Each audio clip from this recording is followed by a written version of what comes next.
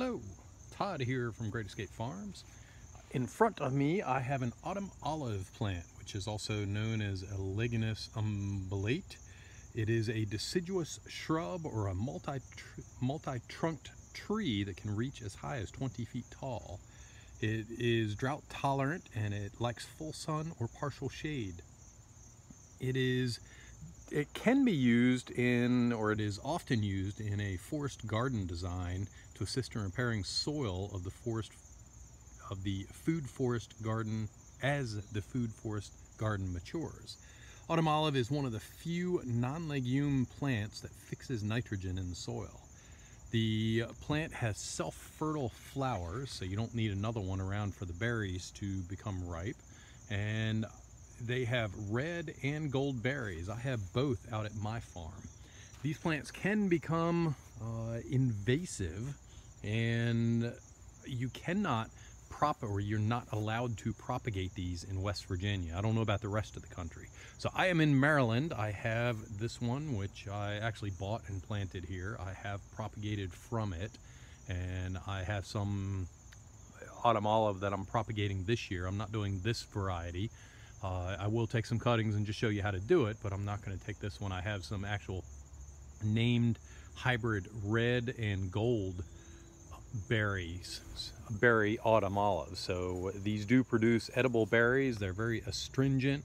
They can be used in pies and jellies and jams and stuff like that. By astringent, if you put it in your mouth, it will kind of make you pucker a little. They are high in lycopene and some other antioxidants, and the birds love them, and that's part of the reason that they can become invasive, because the birds eat the berries and the seeds and kind of spread them around on you.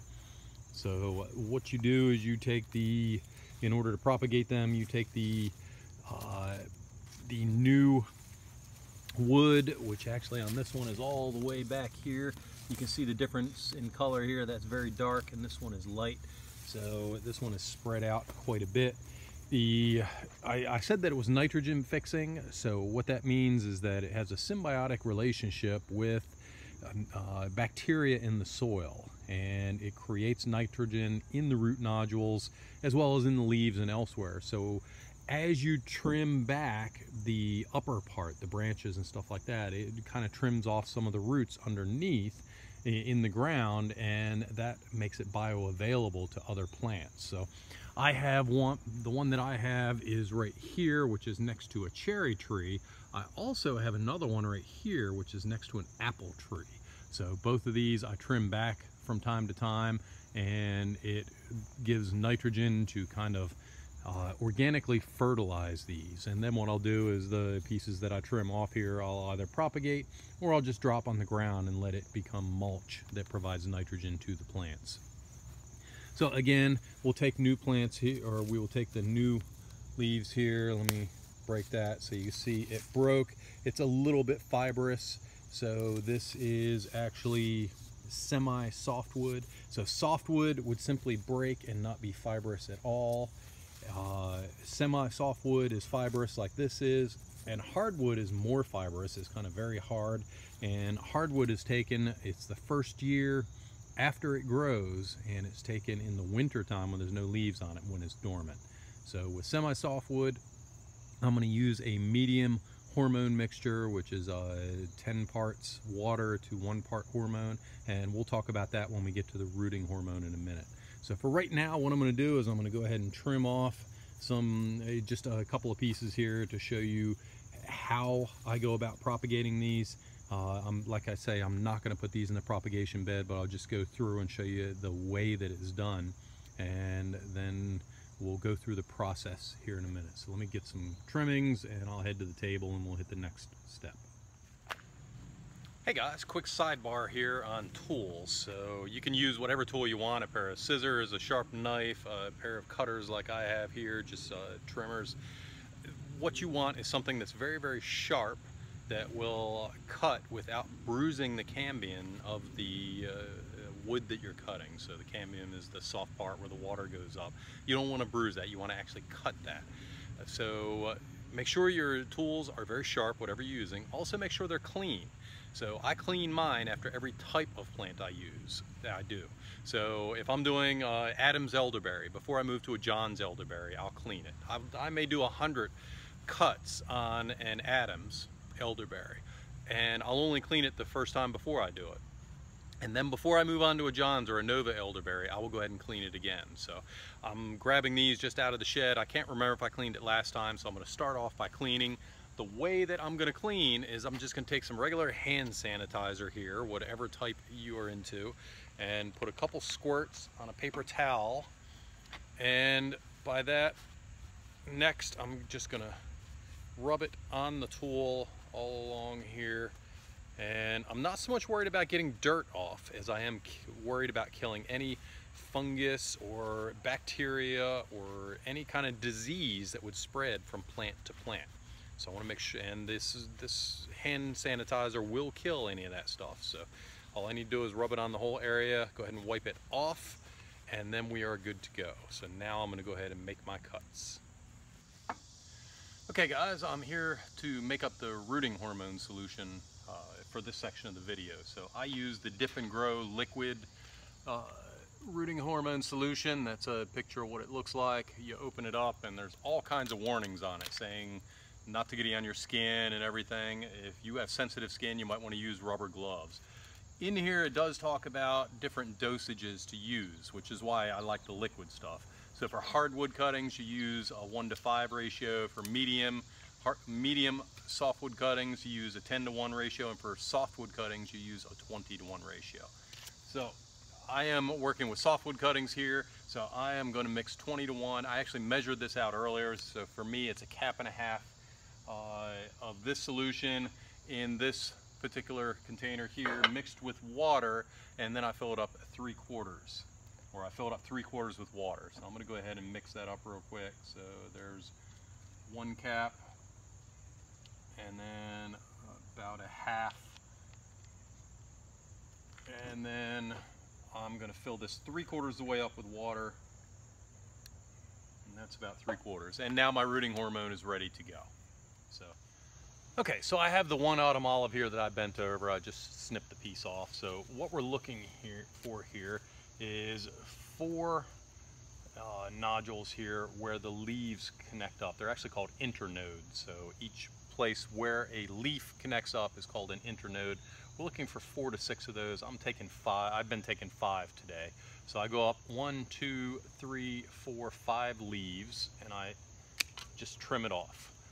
So what we want is 2 leaves at the top. So we're going to take off the bottom 3 leaves. What I do is, there's the 2 I want, just kind of grab it and pull it off like that, so that way I have 2 at the bottom. And then what we do is we just dip this in rooting hormone for 5 seconds, and then after that pull it out, shake off the excess, and at that point it's ready to go to the mist irrigation system. So we'll take a wander on over there, we'll talk about the mist irrigation system, and then we'll show you how we actually put one of these in the ground. So this is my mist irrigation bed here. I have 2 nozzles here, one here and one right there, 2 mist nozzles, and they're going to come on in just a few seconds.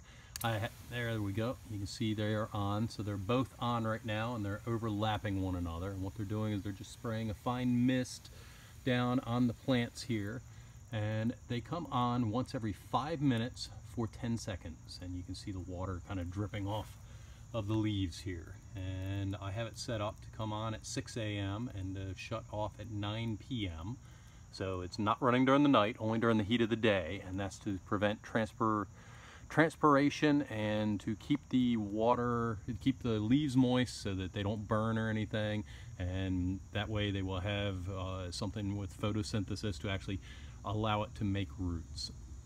So that's the mist part here. When I'm actually planting in a couple of minutes, I'll shut these down because I'm going to have the iPhone real close. I don't want to soak yet. A couple other things. So I have a document right here, and it has numbers on the side, over here on the row, on the far left hand side, and you see it says row 2, 4, 6, 8, and row 2 is John's elderberry, row 4 is non-applicable, row 6 is Adam's elderberry.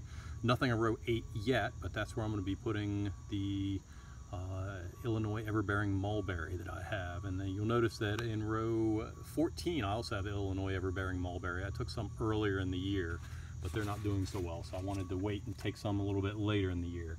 So what I do is I put down a tape measure from the end. Row 2 is at 2-inch mark, row 4 is at 4 and there's nothing there, row 6 is where my elderberry is, row 8 is where the mulberry will be. And you can see I'm right on top. What I do is I put a piece of wood, a piece of bamboo that came in with a plant here, and that allows me to keep my row straight. So I will have all the rows in here, and make sure that you document. So on my document here I have the quantity that I planted, and in the notes section I have little notes here. So I have an A on that one, I have a B on that one, and I put down here when I planted it. And well, let's see, for A I used powdered rooting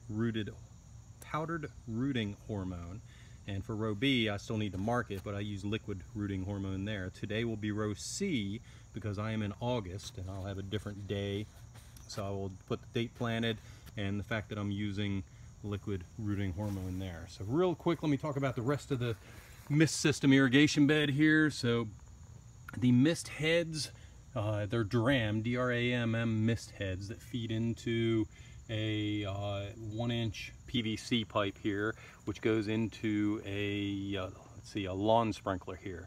This runs into an electric wire which I have back in my shed back there, and that has a Galcon 8056 ACS, I think it is, programmable sprinkler valve that shuts these on and off. And like I said, it's on from 6 a.m. to 9 p.m. for every 5 minutes. It comes on for 10 seconds at a time. So that's how it comes on and off, is with the timer. My input is right here, and I have another piece going off to the side that's for future use. Right now it's just dead-ended and not used. And I go into a water filter here. This water filter is designed to remove any chlorine and stuff like that. So I'm giving it straight filtered water at least, and I'm just coming out of a garden hose there. Okay guys, I don't know if you can see me here. I got the camera set back a little because I didn't shut the water off this time. I have the autumn olive here, and my pole is measured out so I can actually make it into a straight line. I take the autumn olive, I start in the center, I push it down about 1 inch to 1.5 inches, and I work towards the outside with each additional cutting. That allows me to put it in a straight line, see how many I'm putting in, and put it in the right spacing in between. I'll space these about 1.5 inches or so apart because these things do root pretty good. If I put it the usual inch apart, they will tend to kind of knot up a little. So that's how I plant autumn olive. Do me a favor and subscribe to the YouTube channel, or go to greatescapefarms.com and subscribe for our email list. I hope you enjoyed the show, and I hope you have a wonderful day. Thank you for joining us.